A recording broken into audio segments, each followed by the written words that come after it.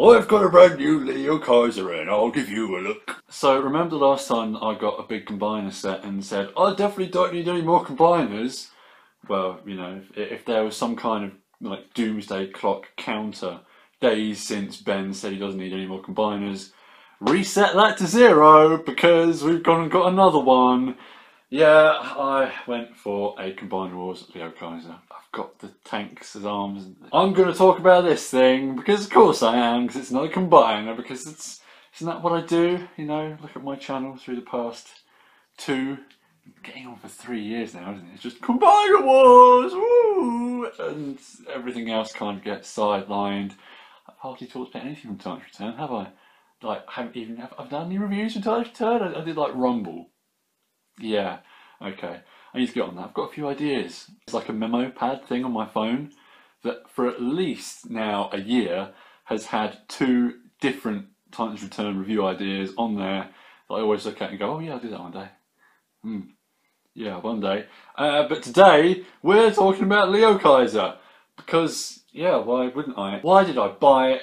God, it's just more of the same. I've got enough of each of these jet variants now to form a whole combiner with just that mould, and it's like, oh, we're at that point, are we? And I've got 4 tanks now as well, so yeah, buying this thing has, yeah, it's crossed off a lot of that kind of like, oh well, I've officially got too many of these moulds now, but it's really good. It's really good. Just a quick old tour of the nice big box here because I've kept it here until I had the chance to do a video about it. Yeah. It's nice, isn't it? Combiner Wars box set presentation is some of the best you're going to get from Hasbro. Of course, you know, that's not really saying a lot because it is still just a big square cardboard box and inside is another big square cardboard tray with some plastic on it, and it's not like you're getting something really nice. It's like an inlay like the Unite Warriors sets, but it's a lovely big box. There's a lovely big bit of art on there. He's spinning some nunchucks. He hasn't got those. Big thing on there. Lots of art and pictures, and it's all nice, and I like how the accent colour here is the turquoisey teal thing, because I'm a sucker for that now. I've decided that's my favourite colour in the entire world, and I will build a combiner that is just turquoise. I've got a torso now, and like the Power of the Primes, Dreadwing and Darkwing, they're turquoise and they're going to be limbs. And there's going to be Moonracer, and she's turquoise, and she's going to be a limb. So it's like, yeah, boy, I'm going to have me. The Turk quest continues into gaining a fully teal to turquoise shaded combiner. I'm going to be like, oh yeah.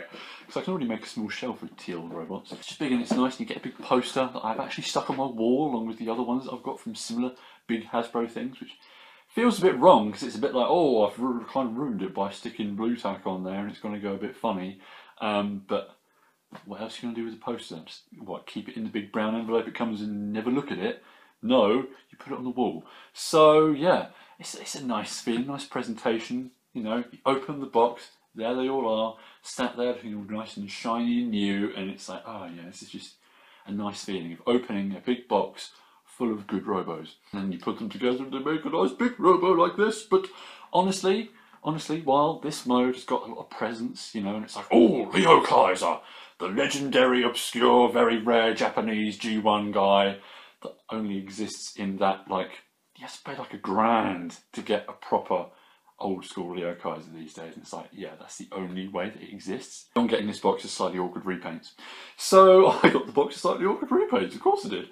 Yeah, it's okay as a big boy, but honestly, the real goodness of the entire set comes from the presence that each of the individuals have, because they are just so, oh, the decos are just exquisite for Hasbro stuff. I mean, okay, it's still not exactly like a Takara level paint job, but it's so good, the colours and everything.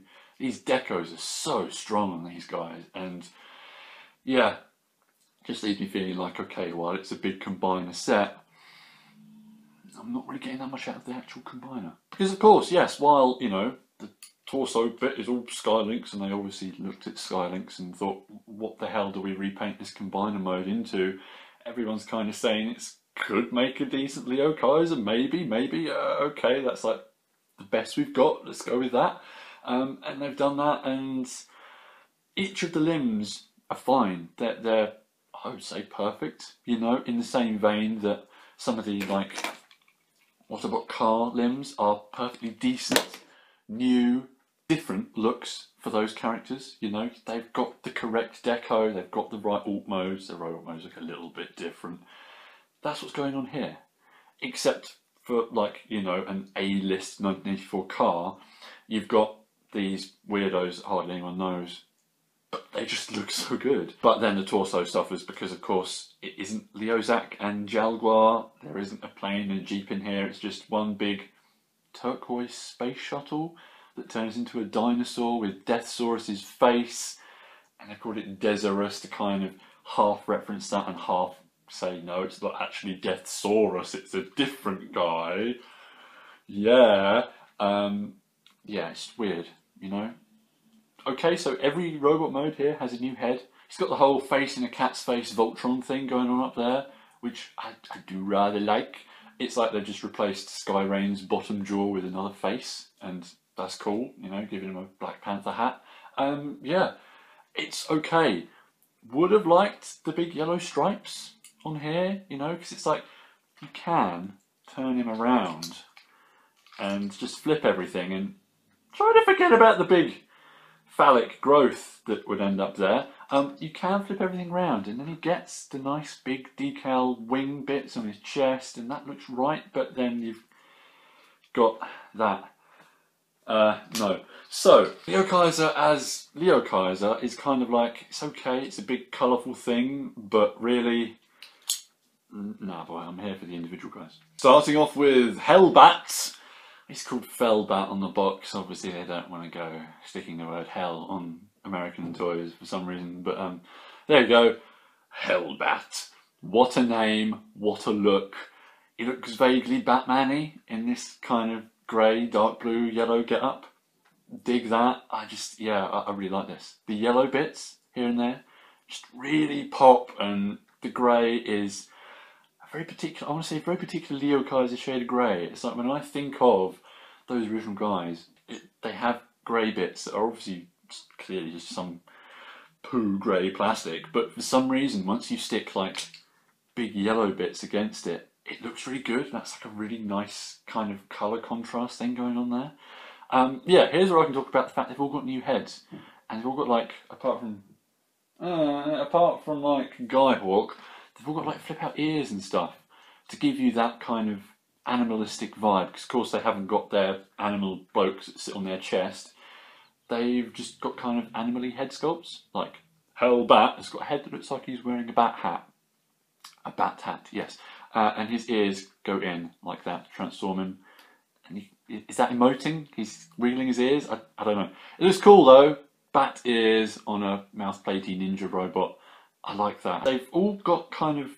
There's loads of weapons in the box. There's loads of the same of those like Skydive, Air Raid, double-barreled guns, and it's like, just give them to whoever, because none of them really have a particular one. But he just looks good without any guns at all. Mainly probably because the guns stop you from seeing these yellow bits on his cuffs that I like. But yeah, Hellbat is just, yeah, it's good. The dark blue is ever so slightly metallic. And then his jet mode is just, yeah, those wings, man. The badges, the yellow, the orange cockpit. It's such a good look. And the red missiles in there as well. I like him. Even though this is a repaint of a figure which I would have now had for, it's nearly 3 years now. Let's face it, it's nearly 3 years since like the aerial box came out. Man, you know, I've had Skydive for so long, and I've had this in other forms, but this has to feel like the best one. Just something about the way that they've done that, just, yeah, this is the best one. What about the other jet guy then? Oh boy, it's Skyhawk. This is the campest robot I've ever seen. Look at it. He's just bright hot pink all over. All over. His knees are the expectant beaks of baby birds. Where do I begin? It's just, yeah, certainly it could have worked in the 80s. I don't know, something about the kind of odd point that his head ends in as well. It's like supposed to be like some assassin. You're bright pink, mate. Everyone's going to see you coming.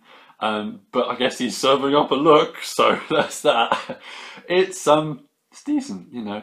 This mould is such a nice jet guy. But yeah, this guy is he's a thing, isn't he? He's a feast for the eyes in some regards. Again, his wings are really nice. Got the silver. Utterly, every single bit of that is caked in lovely silver paint. You've got the yellow stripes on there and the badges, and even like the smaller wings down there are the same. And that just feels, yeah, that's nice. I mean, put this guy into his jet mode. While it is a bright pink jet, it does look so slick with all the silver and the yellow stripes on the wings. That's just, yeah, it's just a good look, you know? It's kind of crazy and weird and very particularly late 80s, but still a good look. Still works. Moving on to the undisputed champ of the set, it's Kill Bison. Of course, it's not called Kill Bison because we don't want to use the word kill for a robot that's probably killed lots of people. He's Iron Bison, and it's kind of okay, but no, you have to...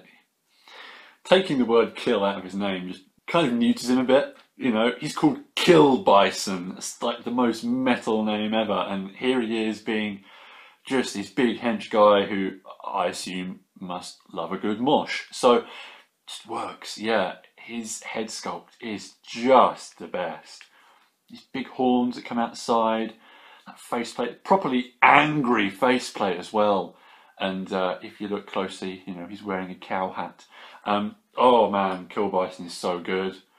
I mean, he's probably, before going into having this set, he's probably my favourite of the breast force. I'm glad they called them Destrons over here.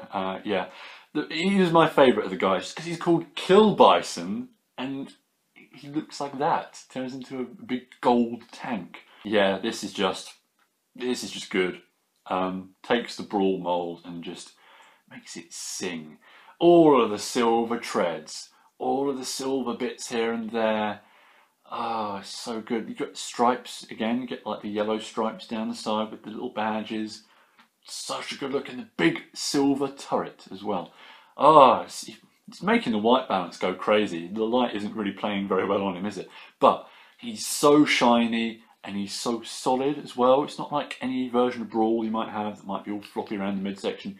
He's got it. He's got that tight crunch. Oh, such a good figure. I love it. I love it. And then you got the other tank guy in Drillhorn, and I can never escape the Thew video where he calls him Bob Drillin. That's always in my head. Whenever I look at this, I can't escape that. We'll never unhear it. So he's a little bit more subdued, you know, he hasn't got the same sort of shine that Kill Bison works to. He does seem to work with that kind of light grey thing. There's a bit of a thematic touch, and again he's got the nice yellow silver stripes that look good. Nice visual accent. He's got a horn that comes out of his head, giving that kind of, I suppose it's a rhino vibe with him, isn't it? And he's got something a bit new. He's got a drill. He's got a drill that kind of ends up looking a bit awkward because you put it in his hand and you're met with the hollow face of it, which is a bit poo, but that's cool, you know. It's a bit of a mean instrument of disruption there. And you can attach it to his tank mode in one of two ways. So he at least gets a chance to look a bit different to all the other tanks because you can have it round the wrong way and it looks a bit more industrial and makes it look a bit more like some massive boring vehicle like what they dug the channel tunnel with or something, I don't know. Yeah, he's, again, just nice. The blue is all vaguely metallic, lovely big shiny badges. It's just a good look. Yellow, red, yeah, not a single one of these guys doesn't look really top tier, striking, eye-catching, just bellissimo. It just feels like enough effort has been put into all of these limbs, every single one. I thought Drillhorn would probably be maybe the weakest one. I guess some days he does feel like the weakest one just because Kill Bison owns that mould and the Jack guys are nice, and Drillhorn's just blue and grey and a little bit more subdued, but he's no less a proper banger of a robot. The best bit about his alt mode is that if you stick the drill on the front, you can kind of arch the turret round and point it down into the floor like it's doing a full mole from the Thunderbirds thing.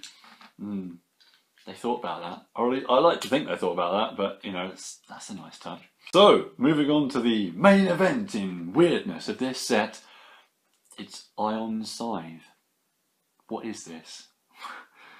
Who? What? Sorry? Yeah, they could have like repainted some Legends guy into Jalguar and just stuck him in there and said, oh, there's your 6th member of the set.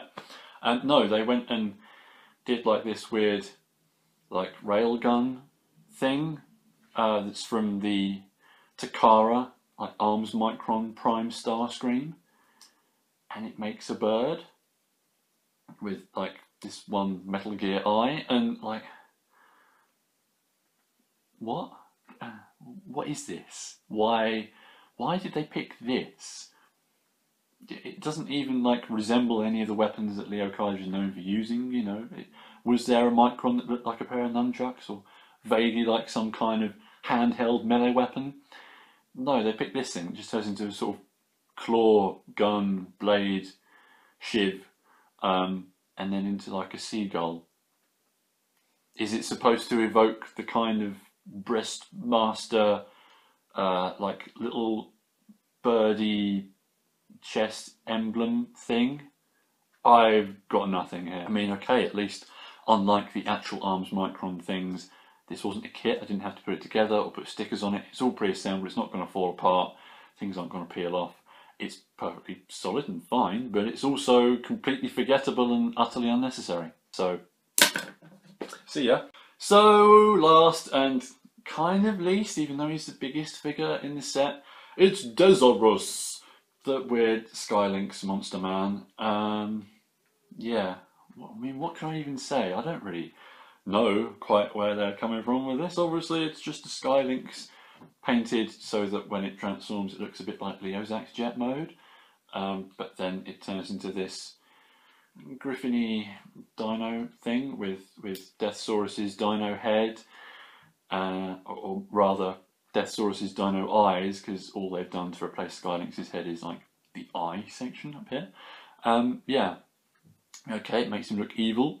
He's got a big gold beaky bit and the teeth, and they've kind of painted the inside of his mouth there, almost to look like it's like when he's in space shuttle mode. That's like where you'd walk up to go inside, which is kind of a good touch and is a bit weird at the same time.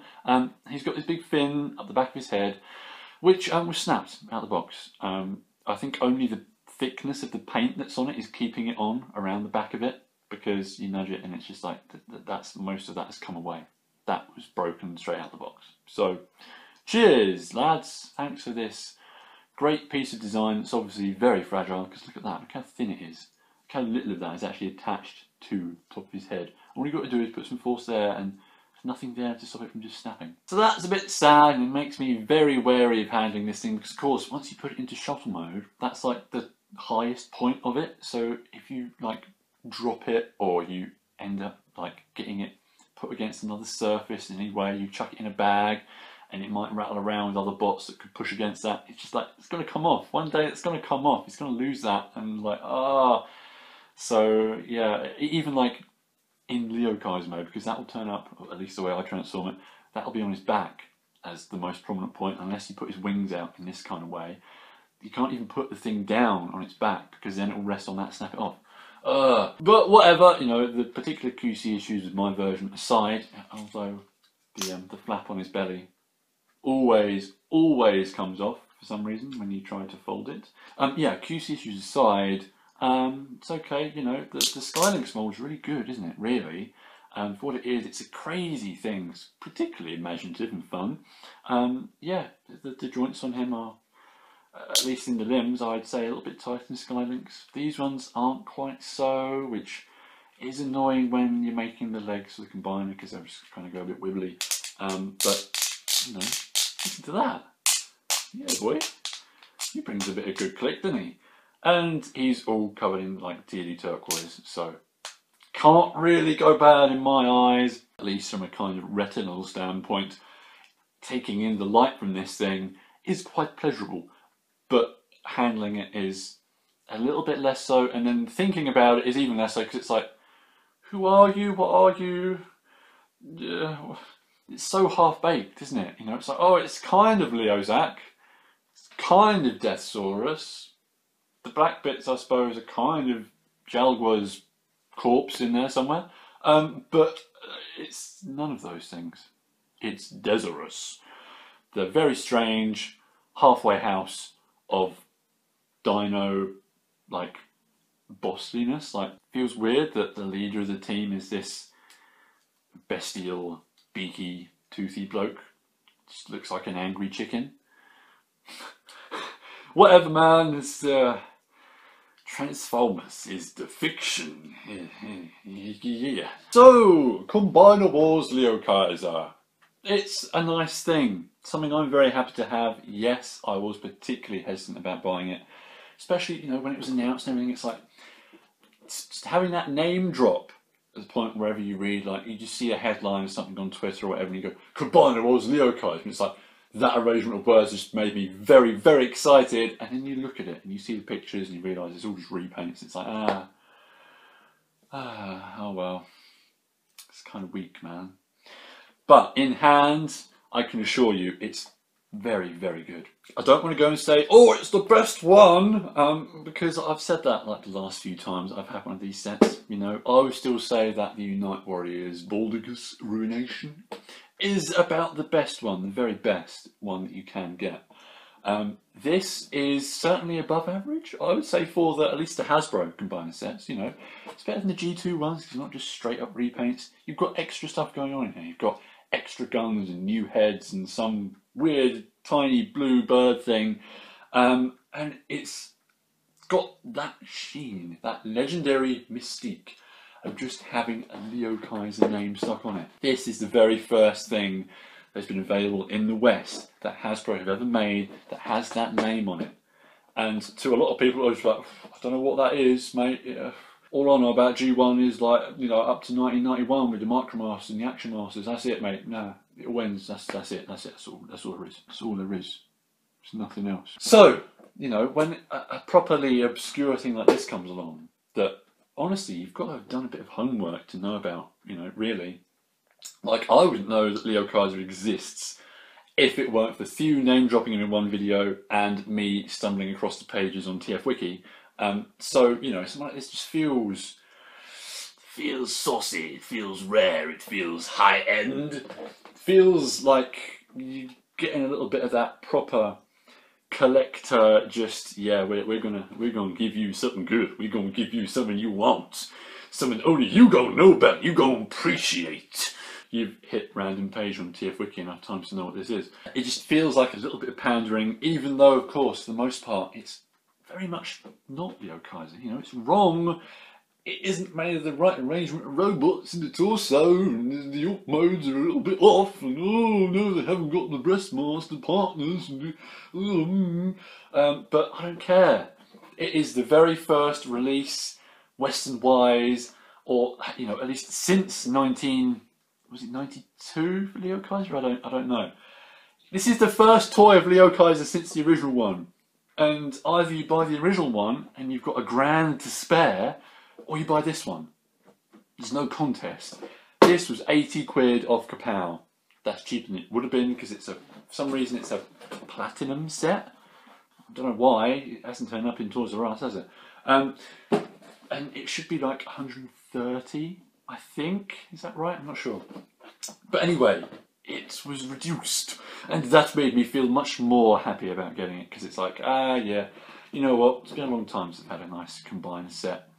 It's been a long time since I've at least received one of these moulds as the newest figure I've got, so I can at least take something from them, even though they are repaints. But then it's like, I got my hands on it all, and the new head sculpts and everything, and the properly nice paint jobs, just, yeah, it just destroys all of that. It doesn't matter that this is a box of figures that I have had many times over, because they're all just slick, man. They are just good, and they honestly feel like, I mean, they might not be, maybe if I compare them to some of the other stuff, they're probably not, but it feels like it to me that they are the best Hasbro combiners to this point.